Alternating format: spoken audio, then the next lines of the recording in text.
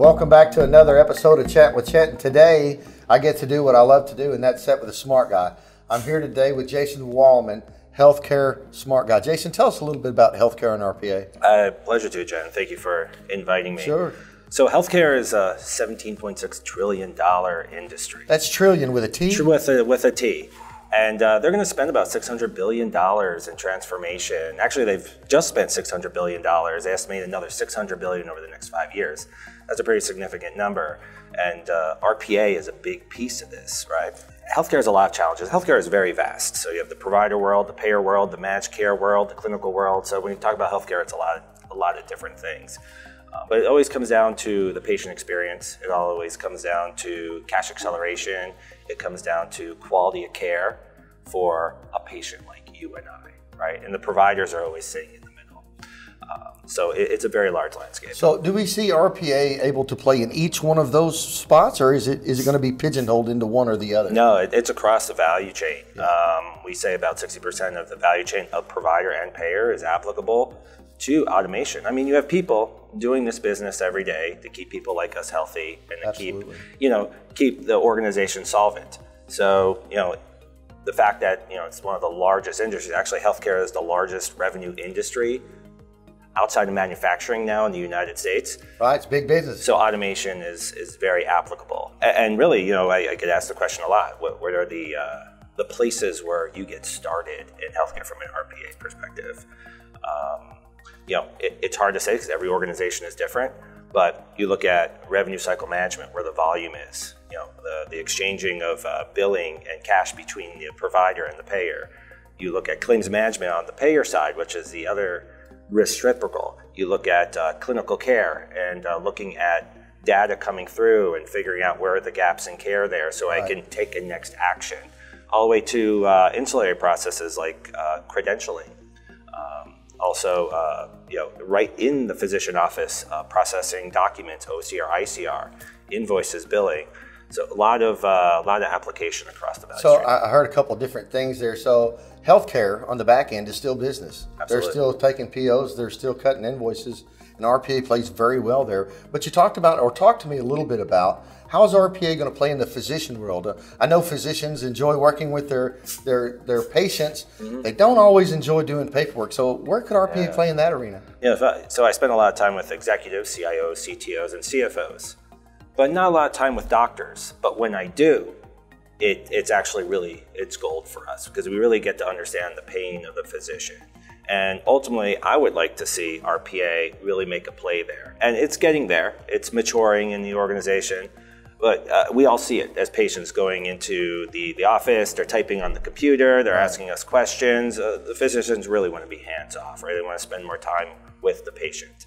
So we're going to reduce that wait time or that time waiting out in the wait room if that doctor's not doing paperwork in the back office. So the average wait time is about 15 to 20 minutes in the physician's office. Most people still have to do registration themselves. When you get in there, the average time on a computer is about 4,000 clicks per patient. Wow. And also the average physician will touch about 20,000 pieces of document over the year themselves, not even counting the administration that's working in the back office. So that being said, and those are some great numbers, if we took 20, 30, 40% of those clicks and we're able to reduce them into a bot, how much money are we talking about? How much time are we talking about? Money pales in comparison to the time they spend with the patient. I mean, really the average time that you have in that window when you're with the physician is maybe 15, 20 minutes, right? Now, about 40% of that is them on the computer. So it doesn't necessarily increase your time with the physician because they have other patients, but it's more quality time. And that quality time is key to care. Absolutely. So we understand that healthcare, we hear on the layman's term, we hear on the outside, education is behind the technology, healthcare is behind the technology. Is that true? So, let me rephrase it. Are there legacy systems? Are they up to date on the cutting edge of technology? Because I believe that they're a bit back. Yeah, I started with so, and really the answer should be yes. Okay. And it's no surprise, and it's not a hidden fact at all. There's a lot of editorials out there on there. There's a whole organization, HIMSS, that reports this on a daily basis. Right. Like I said, $600 billion transformation. They're trying to come with time. And a lot of it is connected to data, right? we're all protected under federal law with our health information. So just scaling up new platforms takes a while because they have to make sure that we're secure. That's a great point. But they're really getting there. They've made a lot of huge leaps, especially in the payer world. They're getting more updated, going more commercial platform. In the provider world, you're seeing more evolved EMRs and EHRs. You're seeing cloud come into some of that now. Every organization is in a different place. So there's some I'll see more modern platforms and some that are still very legacy. So before we get too far away from the point, I heard something I want to talk about. When we talk about our data being protected in healthcare, one of the things on the business side that I've done a lot of is when I got the auditors in and the SOX and the compliance folks in, it was a big battle in the beginning because is my stuff going to be secure? Am I going to have control? And over there, once we got them on board, it was an overwhelming response. Are you seeing that as we put RPA in the medical professions, that we're able to protect that data better and that we are less exposed to causing problems? Or what are you seeing in that arena? So it's really a twofold piece. And I get asked this question a lot. Is my data safe with RPA? And absolutely, because it's really not storing anything. Not really, it isn't storing anything. It's just moving it through A to B. There's actually more risk in a human being doing the process than a robot. So that's always my response. Let's say that again. There's more risk where? There's more risk with the human than there is with the robot. Right. And think about quality and audit. You know, the CIO with their auditing team. Yeah. Who doesn't like a 100% audit?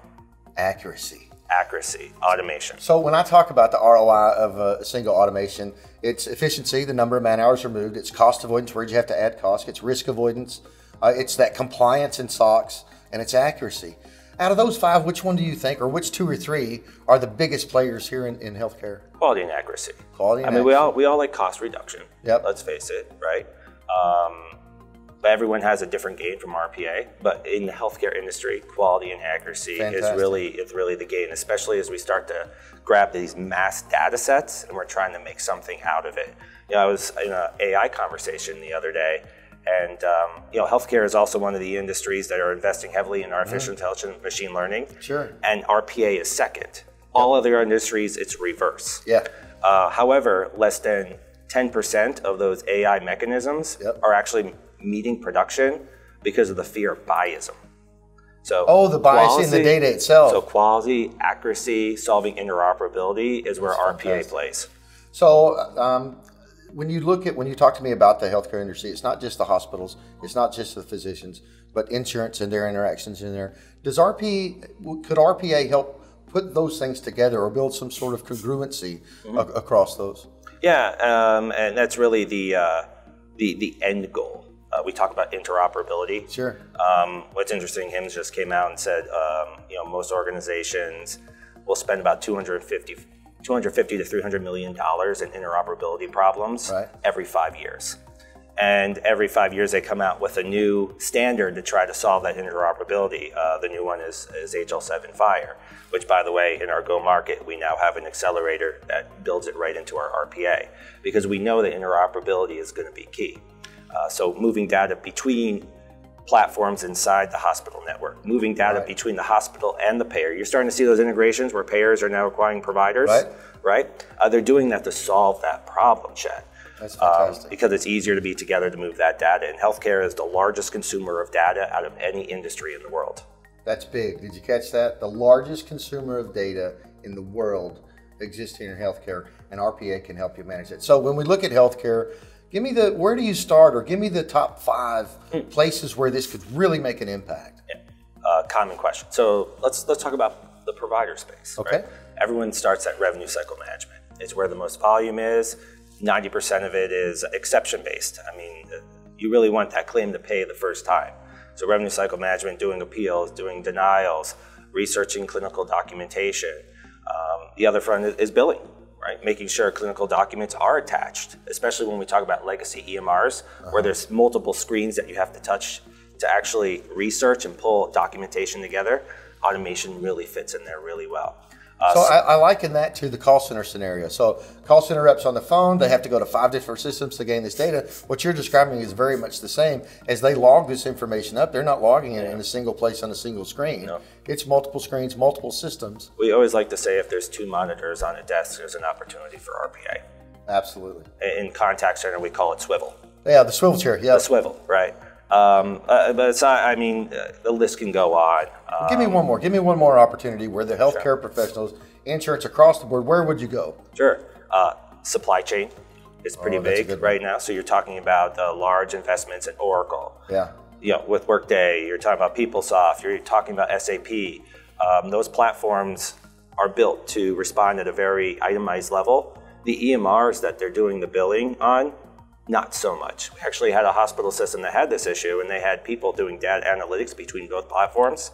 People were walking in the inventory room, and there was an avalanche of stuff. So they used RPA to synchronize the two. In 6 weeks, they were able to reduce their standing inventory by 50%. That's fantastic. Yeah. So supply chain is a really big area for the provider world right now. So problems. What's the problems that exist? With the supply chain piece? Well, do you pick something in healthcare? Like I say, you get to be the smart guy in healthcare. If there was a real opportunity or a real nut that you wanted to crack with RPA, what would it be? So I think we'll have to go to the quality of care area. So we talked about the biggest consumer of data. Right. Okay. That data is there to try to treat you better. We talk about value-based care. We talk about coordination of care. You hear all these words that end with care. It's really data giving you insight. Yeah. So people ask me, what do you think about AI? Okay, artificial intelligence. I always say it shouldn't be AI yet. It should be analytics to insight to action. So if you want to know where my opportunity sits, it's health analytics to be able to give me insight into taking a next step and using automation to take action. We have this term called gaps in care. So can the analytics in your quality care reporting, whether it's claim information, 835, anything coming through, aggregate it through big box, BI, big data is back, and then it be able to interpret a next action in a workflow, and automation just picks it up and executes like an employee would. Sure. So to me, that's really where the big opportunity in healthcare is right now. So you and I hadn't really talked through this before. When I talk about AI and RPA, I just different words, but I describe it the same way. That AI engine is a set of algorithms. It's a brain in a jar. And we're going to use RPA for the arms and legs.